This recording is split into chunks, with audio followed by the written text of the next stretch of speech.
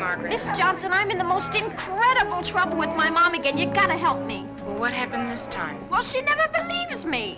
Last night... Oh! There's my boyfriend. Yes. I'll talk to you after lit today, okay, Miss Johnson? It's vital. Real good, Margaret, sure. No!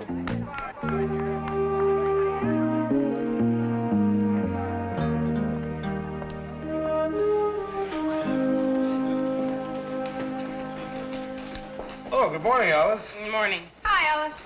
Hi. Beautiful day, isn't it? Is it? Oh, yeah, I guess it is. Are you okay? Sure, fine. Swell. Were you up all night grading papers again? Mm-hmm. Some kids came by, and then Margaret Peters phoned again. Well, I couldn't turn them away. You know, you keep this up, you're going to be the best love teacher in the hospital. At least I'd get some sleep. There are still a number of delinquent candy accounts. Any student on the delinquent list must turn in their money or the chocolates by Friday without fail. All right, Barney, would you and George please pass out the books Mr. Dragon had sent up? Is that our next assignment? Yes, Margaret. Silas Marner. Come on now, it's a classic. Classics. That means it's guaranteed to put you to sleep, right? Why can't we study the books we like once in a while? Because they ain't classic, man. Well, in a sense. See, they haven't withstood the test of time. Yeah, but that don't mean that they aren't fun to read and that we can't learn lots from them. Teachers think you only learn something when it hurts. Now, that's not true, Barney. But we do have a certain curriculum we must follow. Yeah, but I bet you'd rather read modern books just like us, wouldn't you, Miss Johnson? Sure she would. She's not a creep like old man Dragan. Dragon thinks anything after Nathaniel Hawthorne is science fiction. Science fiction is practically pornography. Not everyone has the same taste. Besides, Mr. Dragan is head of the English department. So we gotta read a book he likes. Miss Johnson, we just got through with the old classic. Why can't we study a book we want, and then we'll study that old Silas Marner? Yeah, right on. Well, do you have a book in mind, Pat? How about Catch-22? Catch-22? Yeah, it won all kinds of literary awards, and lots of people think it's a really great book. What's it about? Well, see, there's this dude, Yossarian, and he's in the army, right? And he wants out. And the only way you can get out is to tell the medics you're crazy. But if he knows that he wants out, then he can't be crazy, so he's in, which really makes him crazy. And if the dude asks to get out, then he can't be crazy. So, I mean, that's Catch-22. Dig it? Kind of reminds me of school. Oh, come on, Miss Johnson. Be a good egg, please. Let's read the book we want, and then we'll read the book you want. Miss Johnson's with us, Pat. She wants to study the same book as us. Don't you, Miss Johnson? Well, all right. But first we'll study Silas Marner, then Catch-22. Oh, why can't we do it the other way around? We're still recuperating from the mill on the floss. Yeah. And we'll feel so great after Catch-22, we won't mind Silas Marner so much. It'll help the educational process. Okay, Miss Johnson, Catch-22 first, please. You know, we could use a few of you kids at the Paris peace talks. Okay, it's a deal. First Catch-22, but then Silas Marner. Best teacher at Whitman. You can say that again. Best teacher at Whitman. It's my boyfriend. My parents don't approve, especially Mom, so when I called you last night... Oh, yes, at 11 o'clock. I Miss was with Johnson. Mo. Oh, Miss Johnson, you thought about that bee of mine yet? Barney, Miss Johnson, remember what you told me to tell the boys the other night? Remember? Oh, yes, I have it. So what am I supposed to do? Here, take it. What am I supposed tomorrow, would that be all right? Shut up, George. I told my mother I was studying... Margaret, hand in what tomorrow? The mill on the floor book report. I know I said today, but I'll get in tomorrow for sure. Wasn't that the one that was due 2 weeks ago? See, if I don't get that B in English, no track team. No track team, no scholarship, no nothing. I'm going to be in serious... Please, Miss Johnson. So if you could just sign this note saying that we were studying together last night. See, if I don't get that B, I've had it. Why stay in school? I can't sign this note, Margaret. Will it be all right? The book report, I mean. Yes, I guess so. Oh, swell. Hey, you're great, Miss Oh, Johnson. you've got to, Miss Johnson. It's the truth. We talked for a long time. That was studying. Miss Johnson, my whole future depends on that B, so you will give it to me. Would you step in here a moment, please? I'd like a word with you. In just a second, Mr. Dragan. I don't have much time. I have to go. Oh, please, you're not like the other teachers. You understand. Just initial it, okay, Miss Johnson? Now, you will explain the particulars to your mother, won't you, Margaret? Oh, sure, of course, I promise. Oh, thanks, you're great, Oh, Miss Miss Johnson. Johnson. Fantastic. What about my bee? We'll see. I have to talk to Mr. Dragon. Can you ask him what he thinks of Catch-22?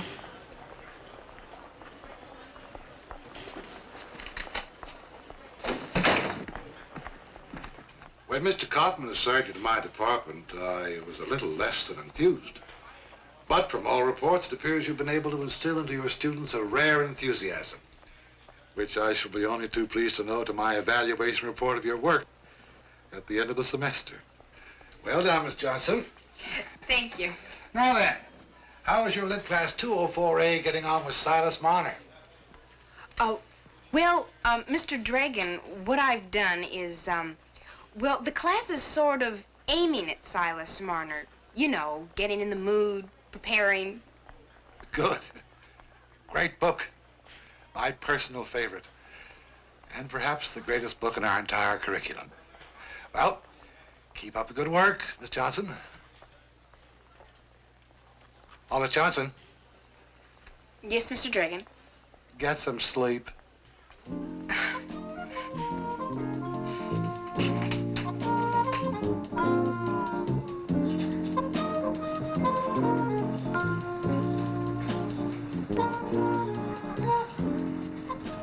Good morning.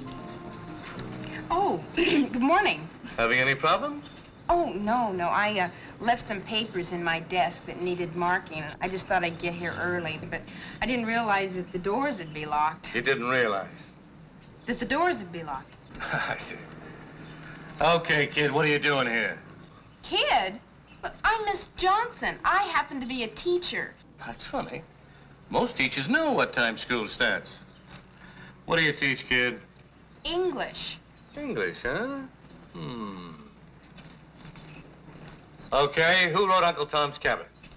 Uncle Tom's Cabin? Well, that's easy. That's simple. Well, let's see. Everybody knows Uncle Tom's Cabin. It's a book. Well, I didn't think it was a motel. All right, don't get wise. Harriet Beecher Stowe. Who was the bad guy? Simon Legree. And do you want me to tell you who he reminds me of? Okay. I guess you're a teacher, all right. Thanks. Do you mind if I give you a word of advice? What is it? Don't burn the candle on both ends. It ain't worth it. Try to get some sleep at night, Miss Johnson.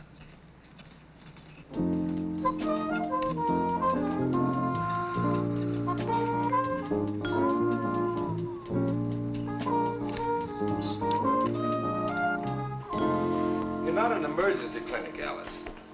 You know, you're not supposed to be on duty 24 hours a day. But they're such great kids, Pete. Sure, but you can't do everything. Teach your regular classes, give special tutoring, and handle their individual emotional problems. It's too much. How'd you like to coach the baseball team on the side? Well, I am getting a little worn down, but, What time did you get to bed last night? well, after I finished grading some of these quiz papers about, oh, no, then Natasha Rogers called, and then Margaret again. Oh, about 1:32. Alice, you have got to learn how to say no. Pete's right. You've got to draw the line. I mean, I'm a sensitive, sympathetic counselor, but I don't get phone calls all hours of the night. How do you manage it? Leave the phone off the hook. Of course it's a comedy. A black comedy. How can you call a book about war and men getting killed funny? Yeah, but that's what black comedy is. If you don't laugh, baby, you'd be crying all the time. I disagree. Personally, it's an immoral book. Don't tell me. My father was in World War II, and this makes it all sound like it was crazy. So what did your father think about the book? I don't know. Well, Barney, why don't you ask him? Okay. All right, read the next 3 chapters for tomorrow. I know immorality. Yes.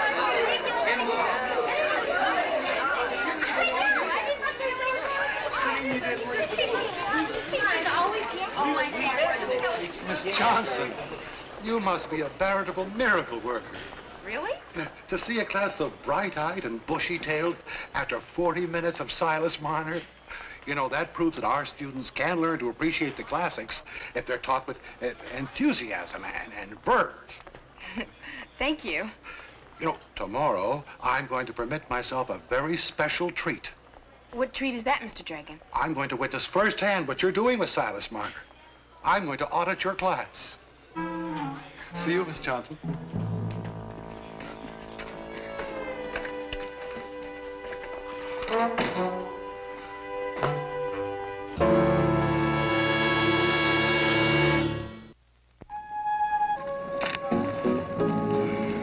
What's the matter? You're not hungry?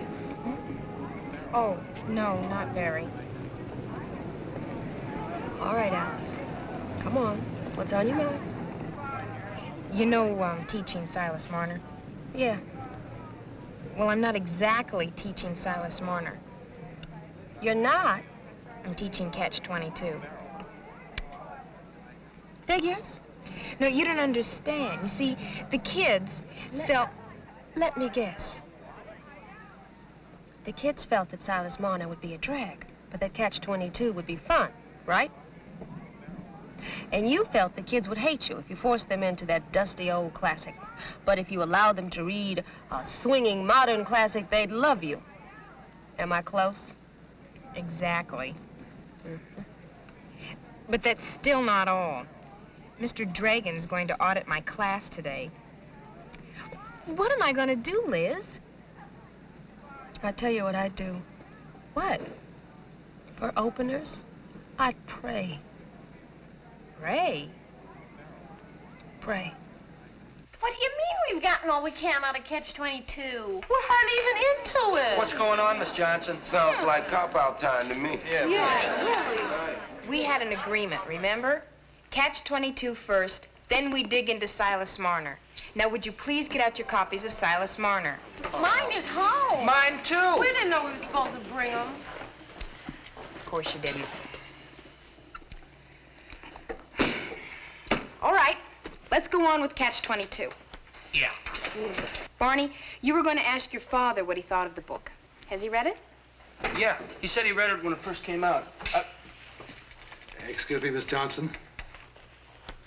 People, please go on, just as if I weren't here. Yes, of course.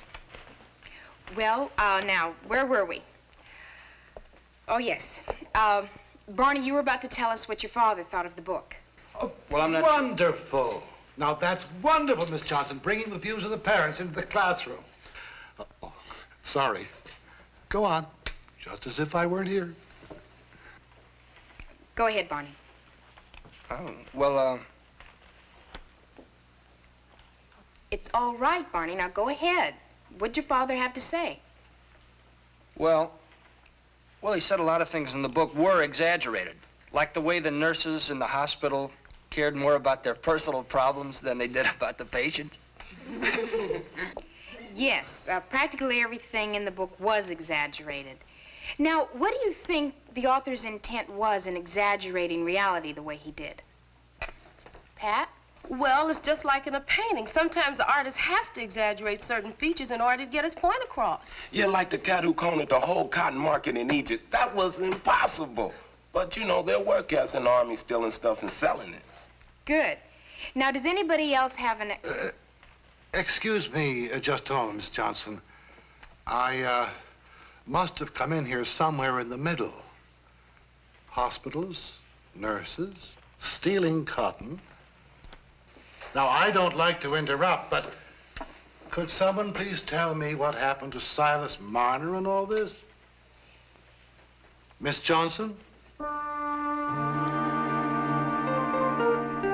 I'm not upset, Miss Johnson. But I am seriously disappointed. But Catch-22 is a marvelous novel. It's a controversial novel, my dear. Silas Marner, on the other hand, is a time-tested classic. More importantly, it's on your teaching plan. Therefore, I suggest you teach it. I was going to. Miss Johnson, as you know, this is the first year of your probationary period. Yes, sir. Not a very promising beginning, is it? Not at all. From now on, Miss Johnson, you must place your trust in Silas Marner. I'll try. I hope so. I sincerely hope so. Excuse me, Mr. Dragon. Miss Johnson, you wanted in Mr. Kaufman's office right now.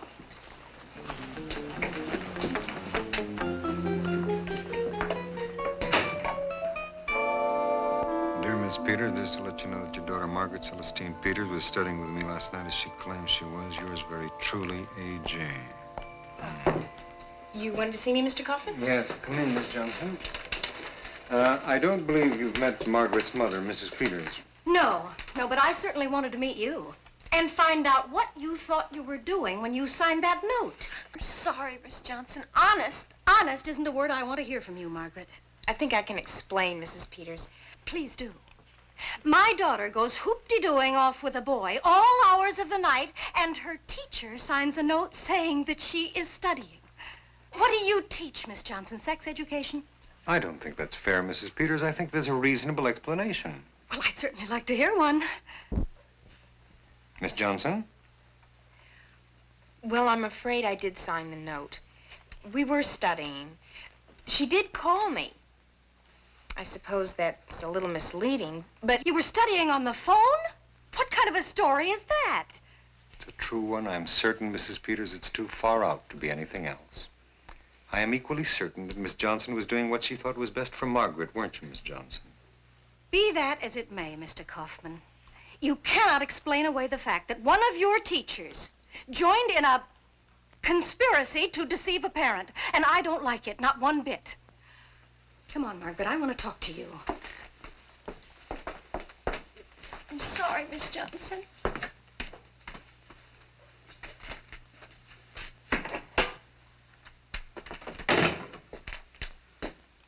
Miss Johnson, do you know why a teacher teaches for 3 years before he receives tenure? Well, I suppose if he or she can't do his or her job, he or she can be let go or fired. Exactly. You gonna fire me, Mr. Kaufman? Miss Johnson, I like your enthusiasm for teaching. I like your dedication, but aren't you aware of what this kind of foolish, thoughtless behavior can lead to? I'm sorry. Well, I'm afraid that's not good enough. Now, look. You've asked me if I'm going to fire you. I can only tell you that at the end of the semester, I will review your work and Mr. Dragan's evaluation, and I'll make a decision. Thank you, Mr. Kaufman. Oh, don't thank me because, well, I just hope I never hear anything like this again. Yes, sir. And Miss Johnson, I will be listening very carefully.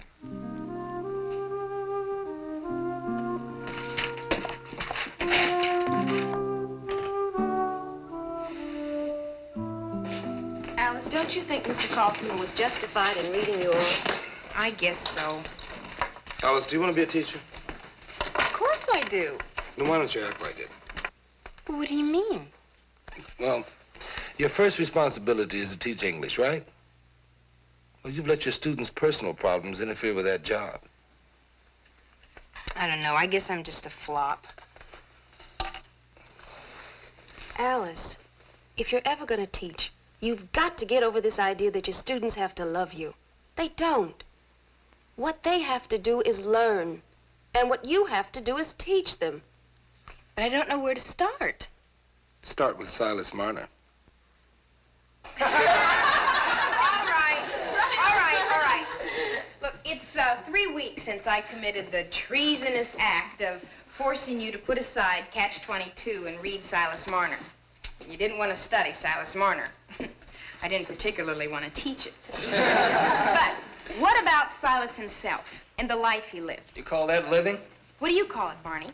Personally, it's a pretty miserable existence. You mean because Silas was a miser? Sure, all he cared about was money. He certainly wasn't the most fun-loving cat in town. Is the meaning of Silas Marner that money is bad? Well, all it bought old Silas is being lonely. Yeah, but that's because he used it like a shield to keep people away from him, right? Oh, come on. Okay, stop. Know what we've been doing? Thinking about Silas Marner. Arguing about it. And I bet some of us have actually been enjoying it. See? It's possible. Hey, so that's why when he lost all that old gold, he was, like, vulnerable. And he could love that little girl, Eppie, right? In other words, when he lost the money, he was forced to change, right? Yeah. Okay, now remember, this is a time when England was changing. The Industrial Revolution was coming on like a steam engine. So that hanging on to gold was like hiding from change. If you don't hang loose, you're dead. Right. All right. That's right. What do you think of Jason's interpretation of Silas Marner, Mr. Dragon? Huh? Oh, well, it is a somewhat unorthodox view of the book. It wasn't the gold that was bad, it was Silas believing in it. Don't you think everybody's got to change their beliefs once they find out they're dragging behind the times? Well, actually, you have a very interesting point there. You mean you believe in revolution? In change. In change, I hope there is a difference. Some people think one's impossible without the other. Is that what you think, Pat? Yeah. Well, I don't know. I'm not exactly sure. Well, what about the changes that have taken place in this country over the years? What kind of changes? Well, what ones can you think of? I'm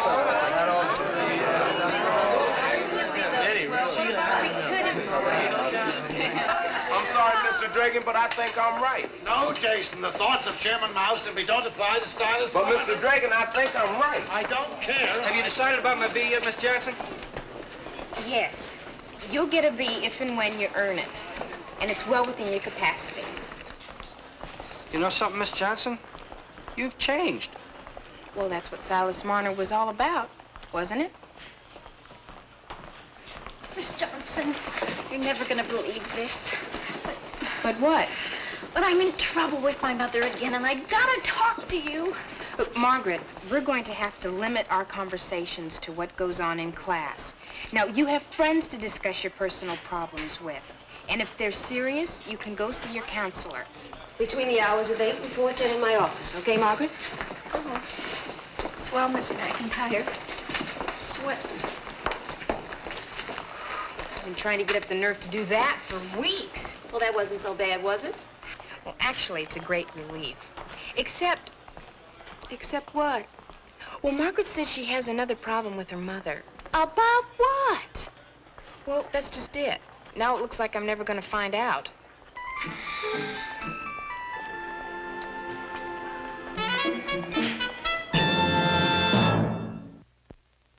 And then Mr. Dragon said he had never encountered so many far-fetched interpretations of a book. Is that good? No, but he said he'd never encountered such enthusiasm either. That is good. So what are you going to teach next? Well, we're going to finish Catch-22.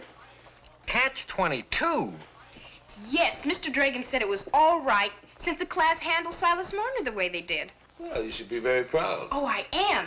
And Mr. Dragon even preferred Catch-22 to a classic. One of the kids suggested we study. Dragon did to a classic? Which one? Lady Chatterley's Lover.